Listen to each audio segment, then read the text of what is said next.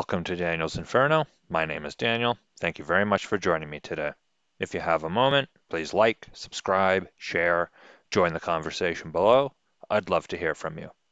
So today's video, we are going to be talking about co-founder of Pink Floyd, Roger Waters. For those of you who don't know, at the very least, Pink Floyd should sound familiar, but Pink Floyd is an extremely popular rock music band from the 60s, and Roger Waters was the co-founder.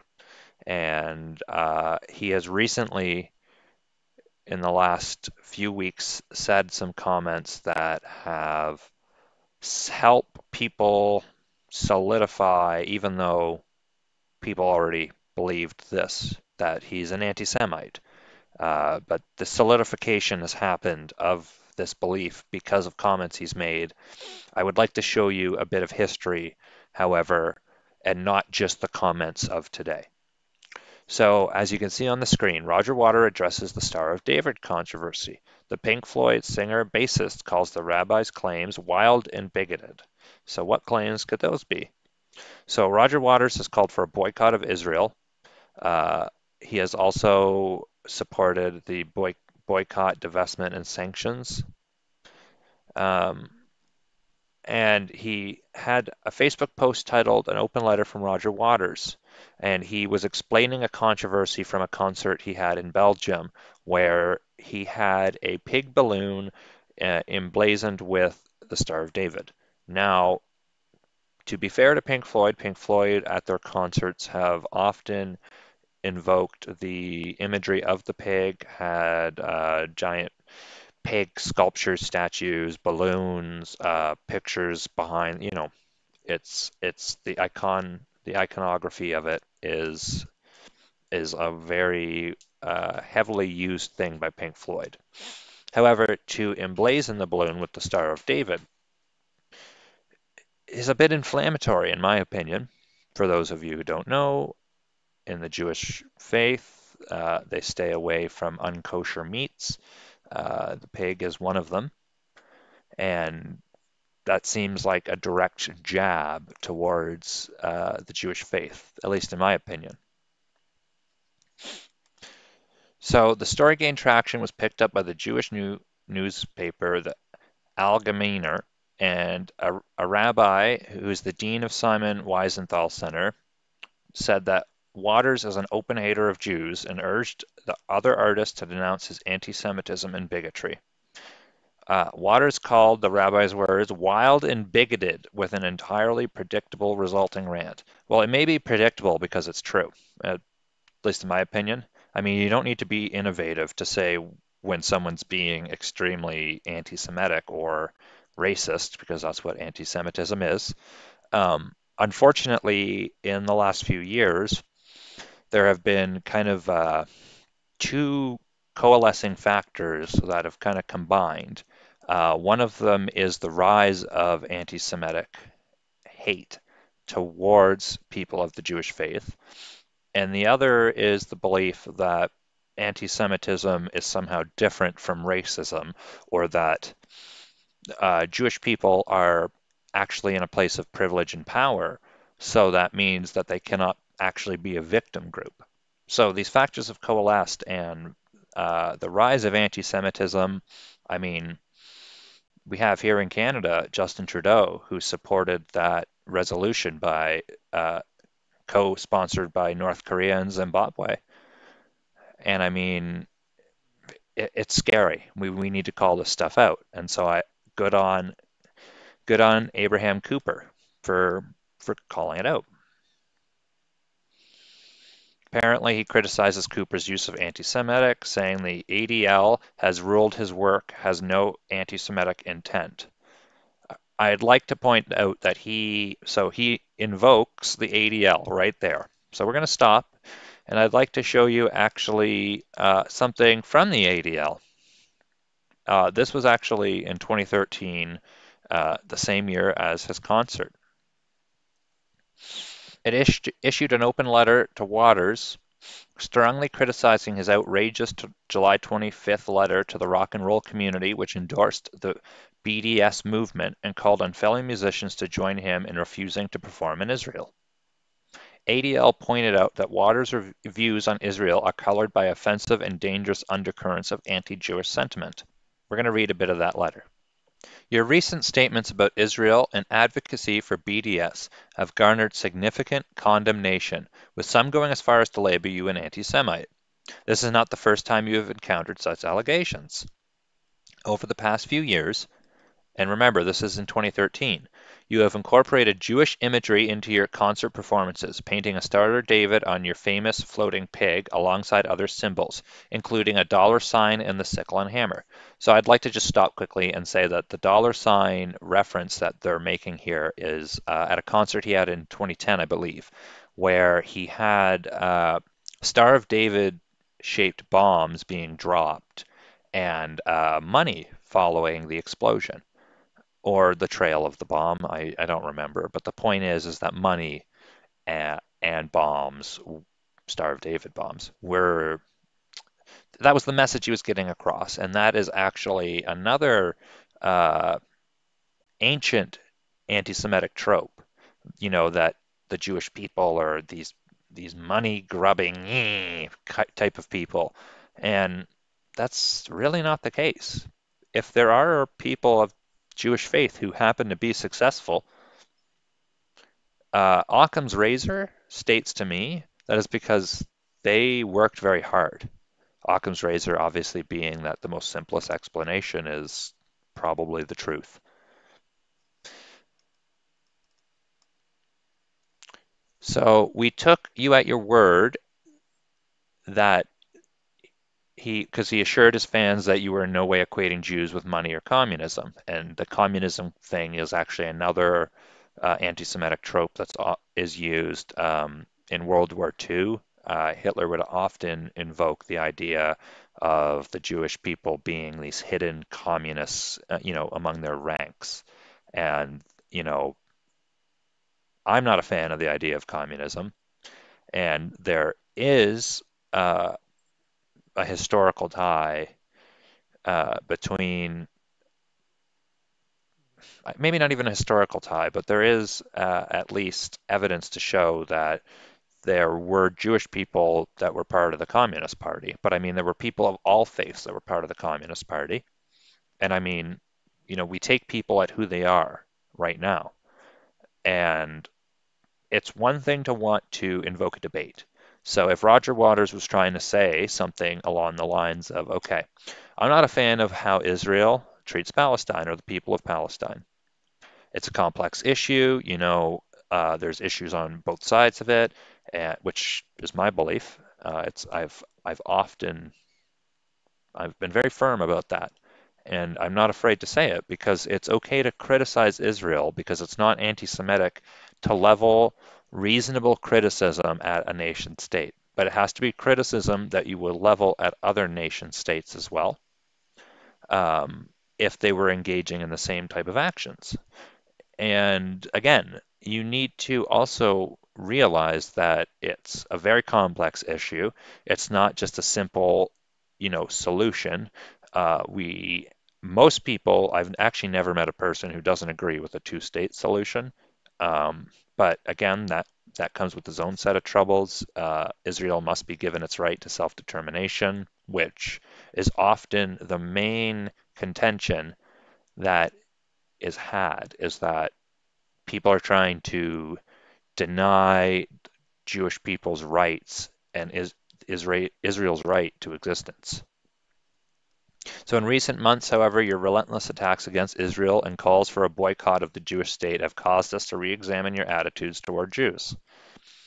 In a letter to your colleagues in the rock and roll, you offered full-throated, unambiguous support for the BDS movement, writing that their goal is to bring international attention to these Israeli policies of occupation of the West Bank and violations of international law and Palestinian human rights, and hopefully to help bring them to an end, and employing other musicians to join you in refusing to perform in Israel.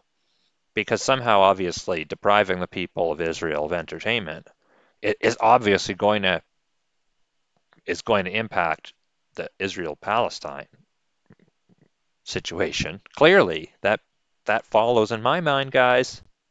If you don't think that follows, you're insane. Important details are omitted from your letter, which is a classic propaganda technique. Why didn't you point out that one of the stated objectives of the BDS movement, promoting a complete right of return for all Palestinians classified as refugees and the creation of a binational state, would result in the end of the Jewish character of the State of Israel and destroy Jewish national self-determination? Your writing also makes no mention of Palestinian terrorism, nor does it provide any context to the complex nature of the conflict. Hamas, a terrorist organization which continues to advocate for Israel's destruction, is entirely absent from your letter. Those are all things that, if he was trying to invoke some sort of discussion about this, he would be fair. And he's in a position where it's not okay for him to say, I didn't know. The same with these anti-Semitic tropes that he's using. It's not a defense for him to say, I didn't know. He's in a position where, uh, and you know what? Maybe if it was a one-time mistake, then people would be much more willing to forgive and forget. But there's clearly um, a political agenda that he is following, and he is trying to endorse other musicians to follow. And in my opinion, all it's doing is actually depriving people in Israel the right to entertainment, which I don't know how that's actually going to achieve some sort of long-lasting goal, how it's solution-oriented for the Israel-Palestine conflict. And I mean, I'd like to just mention lastly about this that Hamas, the terrorist affiliated organization, has a military wing and a political wing. And it does advocate for the destruction of Israel. It's within their charter. So I don't want anyone coming at me with any nonsense that that's not the case. And you know what? No nonsense either about the semantics of what a Semite is, because I've had that thrown at me a few times. When I'm saying anti-Semitism, I'm talking about hatred towards people of the Jewish faith, specifically because they are of the Jewish faith. That's a pretty clear definition. So that's the definition I'm working off of, and that's the one I'd like us all to work off of for the remainder of the video. So what exactly has gotten Roger Waters in trouble recently? Why am I doing this video? Why, dredge up the past like this? I'm not trying to cancel him. I'm, at least that's not my intention. And I mean, he has such a platform that I don't think he'd ever get canceled. But I do think we need to call out hate where it's happening. We need to call out wrong when we see it. And so, what exactly was wrong? Well, Pink Floyd's Roger Waters blames Israelis for George Floyd's death. The musician sat down for an interview with the pro-Hamas Shehab news agency. It's his right to sit down with whatever news agency he wants, quite clearly. I don't think anyone would say otherwise. I mean, I personally wouldn't sit down with a pro-terrorist news agency, but that's just me. So, musician and anti-Israel activist claimed Saturday that Israelis invented the method police used to kill George Floyd. So he said in an interview that Floyd died in Minneapolis police custody last month because of a technique invented by the IDF. So I'd actually like you guys to hear his comments directly. I have just a 2-minute clip of the things that he was saying, the outrageous things that to me sounds like he's trying to invoke things. He's trying to be very emotional, not factual in his interview here. And I mean, that's one way about it, obviously, because it's a very emotional time.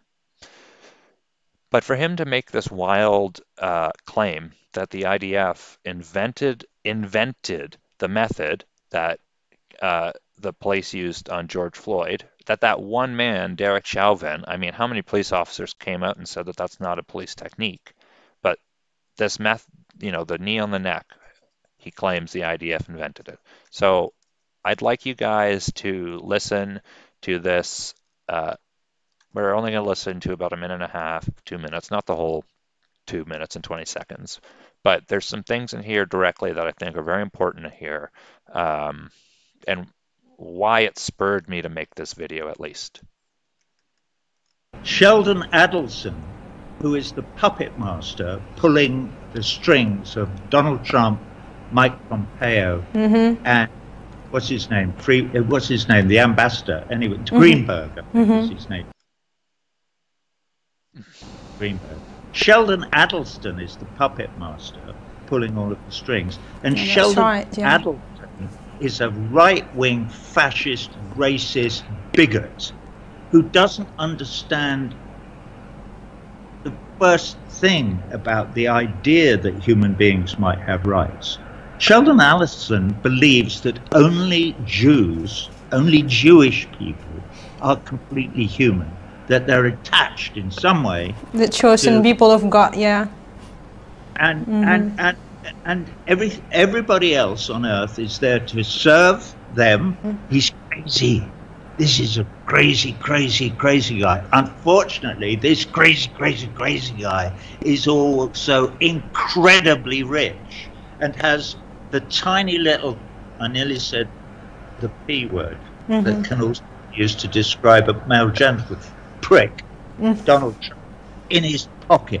The murder of George Floyd in Minneapolis last week was done with a technique invented by the IDF, by the occupation forces. The Israelis invented, let's kill people by kneeling on their necks and cutting off the blood supply of the carotid artery to the brain. That is an Israeli technique taught to the militarized police forces of the United States of America by Israeli experts, who the Americans have been flying over to the United States to teach them how to murder the blacks, because they've seen how efficient the Israelis have been murdering Palestinians in the occupied territories using those techniques. And they're proud of it. They're proud of it. The last thing that I want you to see, the Israelis are proud of it. Firstly, do you have any sort of evidence at all that can back up this claim that the IDF invented this technique? Secondly, for it to be a technique that was taught to the militarized police forces, that would have to mean that it is a widespread or widely used. And I mean, there are instances where it has been used, yes, but I won't say that it's a widespread phenomena. I'm more of a man of evidence than I am a man of emotion. Not that I don't get emotional, quite clearly. I mean, when you saw the video of what happened to George Floyd, I mean, you'd have to be a heartless individual, a sociopath, devoid of emotion, to not feel just horrific for that man, for his family, regardless of what he may have been doing, regardless of his past, anything. It does not matter. What happened to him was horrific. He was denied his day in court in front of the judge or jury, and that's wrong. That's wrong. And I mean, I actually haven't seen people say that it isn't wrong, because it's not a controversial thing to chant BLM, Black Lives Matter. That's not controversial, but that's why they're doing it. I mean, it's like, this is obviously a very silly example, but it's an example nonetheless. It's like if someone was chanting on the street, "Don't kill cats." Well, clearly, clearly, don't just go around killing, little kittens, little cats. Don't do that. That's horrific. People don't do that. For Roger Waters to make these claims, for me, it really invoked and reminded me of what a minister of Hitler's would be saying, propagandizing the people of the Jewish religion. And for him to have this type of a platform and to be throwing out these anti-Semitic tropes, as I said earlier, firstly, it's not all right for him to just say, I didn't know. And I realize in the clip he is referring, for the most part, to Sheldon Adelson. For those of you who don't know, he is a casino mogul, he is a Republican donor, but that means he must be a puppet master. And that idea of a puppet master is a trope as well. That's also an anti-Semitic trope.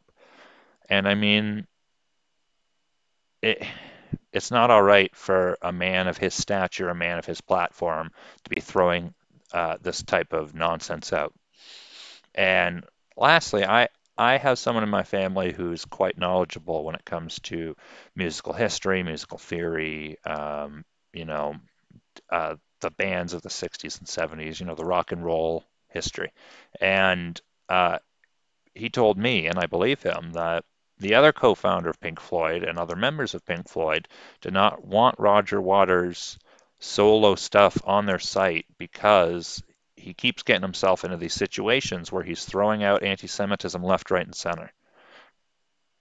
And I don't agree with that. I don't. And I mean, again, we need to call out hate, whatever type of hate it is. And it's risible to me that people are somehow trying to vitiate Jewish people as if they can't be a victim. They're in too much of a place of power, or they're not low enough on the victim totem pole to actually be recognized.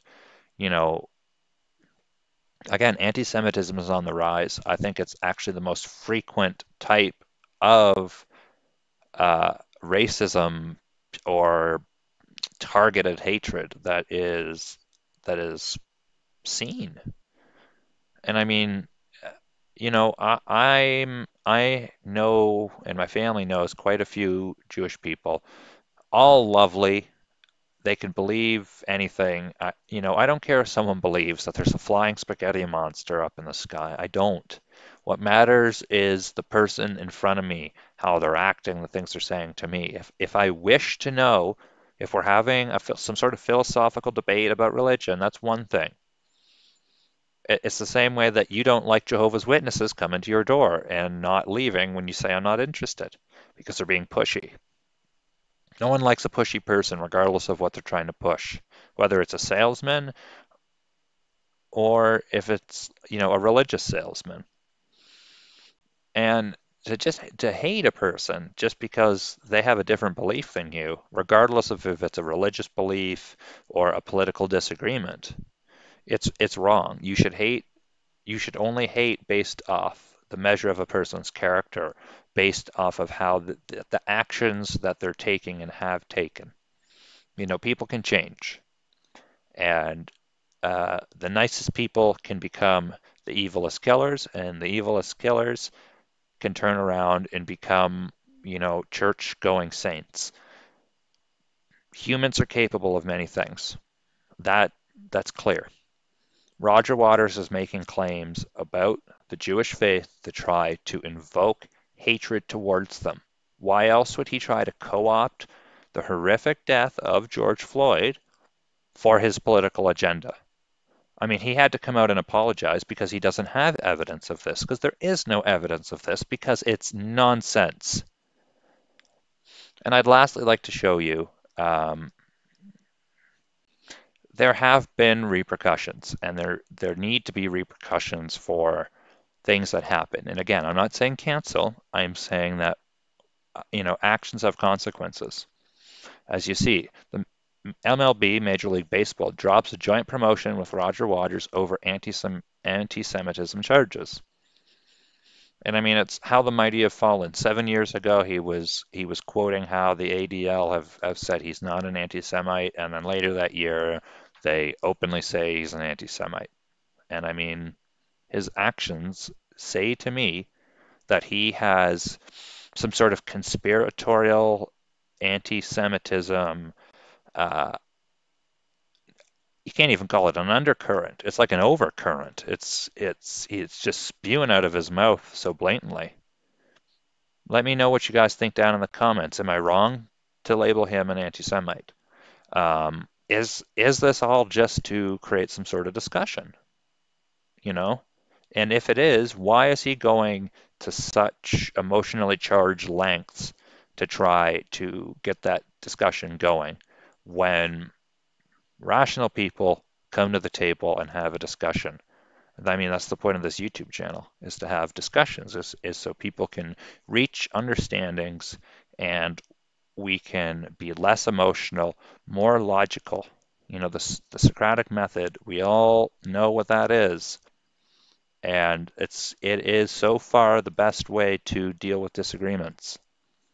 Again, let me know what you think down in the comments. I'm Daniel's Inferno. Thanks for watching.